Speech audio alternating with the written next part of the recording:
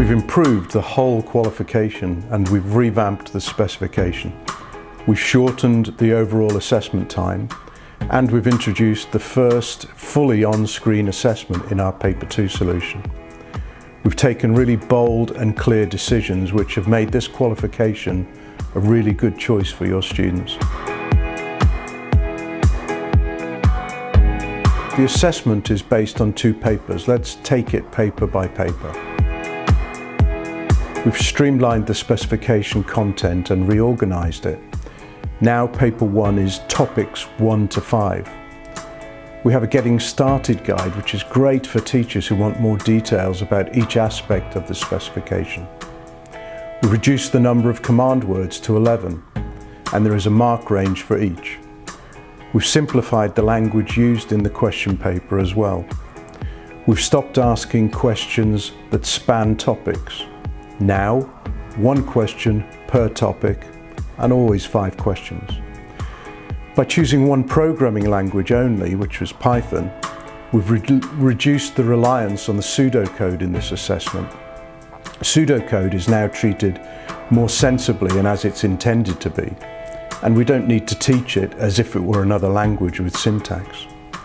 I'd urge you to have a look at the SAM and let us know what you think. Here we've been really brave. We're using 1 single programming language, and this means that all students are going to be fairly treated. The assessment will always be reliable and robust, session to session.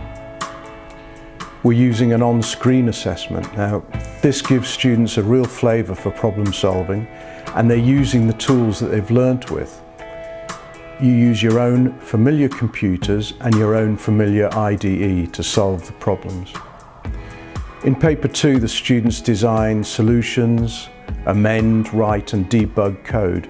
They will do the things that they enjoy doing in computer science.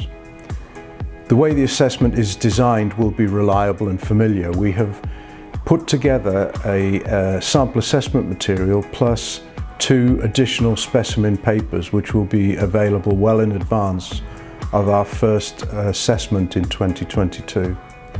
We're also going to publish a bank of exam-like exercises that will also be available long before 2022 and will enable you to practice with your students so that they can build up their confidence and familiarity with the type of assessment that it is. All the assessment material will be digital and will be sent for marking using a digital learner work transfer tool, so you don't have to get involved with memory sticks or CD-ROMs. Paper 1 and Paper 2 are different and better. We're really excited about this bold new approach and we hope that you will be too. We've been brave in introducing the on-screen assessment.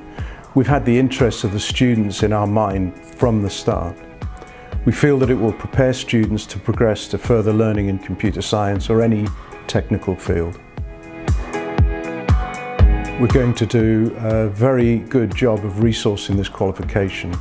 We have all the standard free things such as Exam Wizard for creating bespoke question papers for paper 1, Results Plus for analysing the results question by question, access to scripts again for paper 1, commitment to extra sample assessment materials, especially for paper 2 to help it become more familiar and to give students and teachers practice and mocks. We're going to have a scheme of work with lesson plans, activities and activity solutions. We're also going to provide an interactive scheme of work, which is an interesting tool that taps into the scheme of work resources and enables you to plan your own delivery.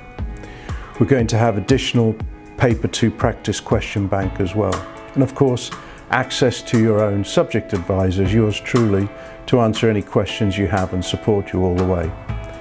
In addition to the free stuff, of course, we will be publishing a textbook and revision guides later on and hopefully before the September the 20 launch of the first teaching for this qualification.